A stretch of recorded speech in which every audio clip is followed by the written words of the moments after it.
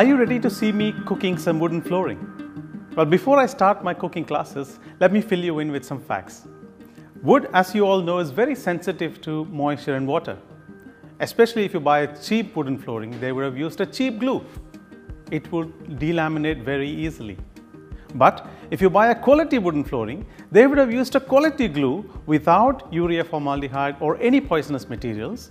They would not delaminate or they would not be unstable, even if it is affected by moisture and water that easily. So I'm going to give you an experiment where I'm going to put some of the wood into boiling water. The first one is this one, which is a regular 3-layer wooden flooring, as you can see here. And then I'm going to use a solid wood. I know many of you like solid wood, but let's see what happens to solid wood. And then another one, which is a cheap wooden flooring from Far East. Let's see how it affects. And the last one is a very good quality Siberian Birch Ply. As you can see, it has used Siberian Birch Ply as a secondary layer. Siberian Birch Ply is one of the best wood you can use because it is one of the most weathered wood you can ever get. And this is a 20 mm product. So let's see how this one behaves when it is put into boiling water. Let's take all these things and let's put them into boiling water. So now we are ready to cook some wood flooring. This is to basically test how moisture affects cheap quality wood and good quality wood.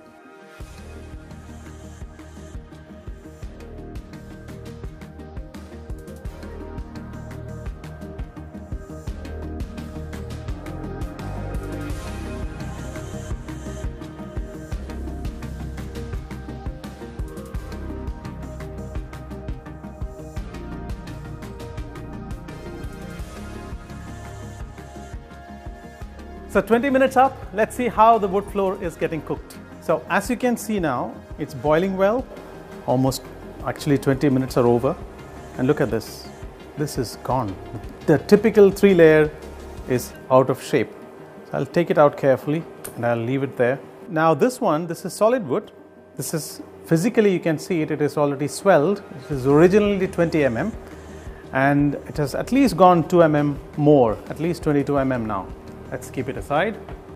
This is the third one, which is the cheap wood, and as you can see, it is already delaminated completely. All the layers are out, and this was the only black one in this, and the whole black color has gone into the water, and water is completely black.